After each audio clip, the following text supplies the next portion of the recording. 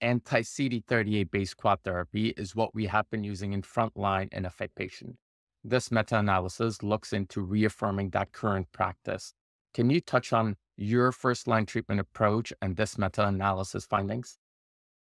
Definitely, as you've pointed out, for both transplant eligible, as was the presentation here, and for transplant ineligible, there have been a number of studies now that show that a quadruplet seems to be better than a triplet, and the quadruplet is with an anti-CD38 antibody, usually lenalidomide, usually bortezomib, and a little bit of dexamethasone. Here, this study combined some of the data.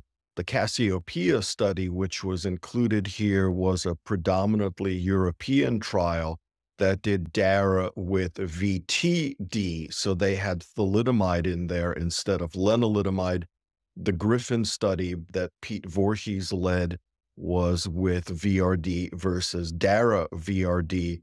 And the same thing was true for the Perseus study.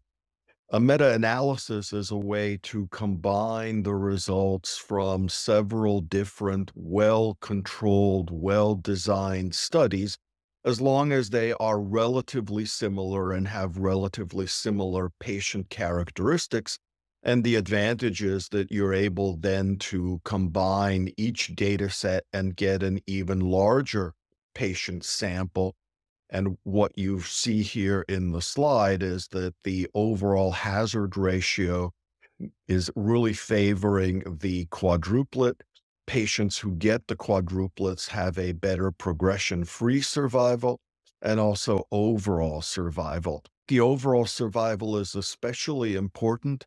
Sometimes when I talk to community doctors, what I hear from them is they have a concern that if they use all of their good drugs up front, that when patients relapse, they will have fewer options available. So some of them like to reserve the Dara or isatuximab for later.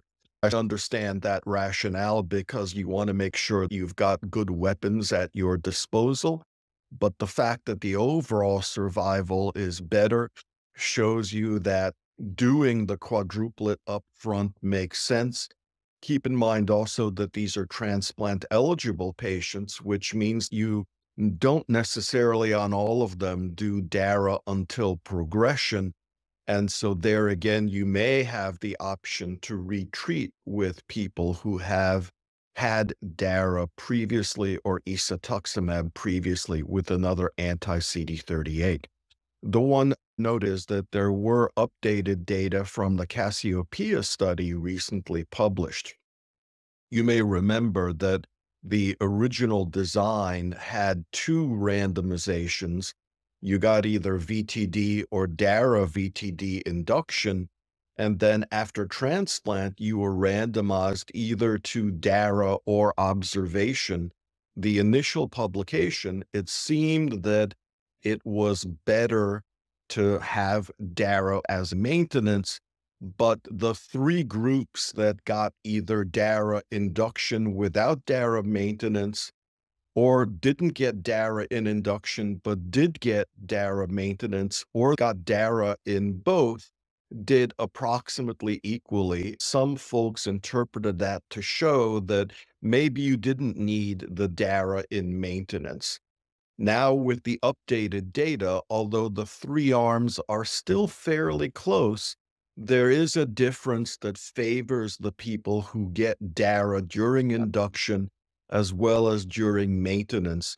So I think that does provide an impetus to consider continuing Dara in combination with Len during maintenance for these patients.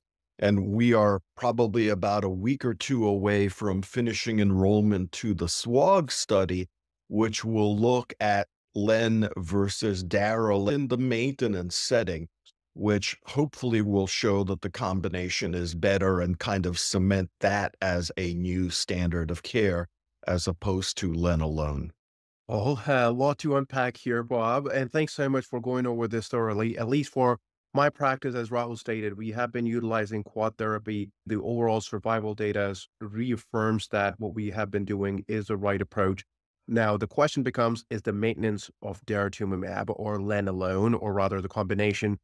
Sometimes we have been shying away from dara-len because of the long-term data. Bob, when it comes to anti-CD38, you did bring this up as well, isatuximab. I've not had a chance to utilize that. Is it very identical to daratumumab? Is there a sub-Q formulation? Is there a particular patient where you feel this is better than dara? Yeah, great questions. Ideally, it would be nice to have a randomized study comparing them, which we do not have. Right now, as you pointed out, DARA is available in a sub-Q formulation. For isatuximab, it's still IV, but there is an on-body injection device being tested, and we're excited to have that available as well. In terms of how they're different, they do bind different portions of the CD38 molecule. Whether that's important clinically or not, we're not sure. There are some different mechanisms of action. For example, isatuximab seems more dependent on complement-dependent cytotoxicity.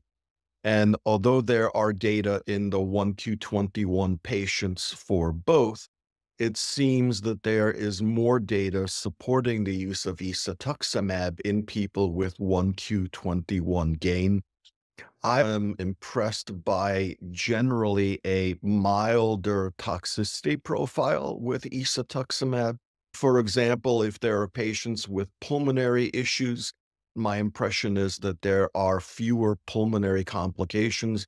So if you have folks with COPD, asthma, borderline pulmonary function tests, I generally feel more comfortable giving it.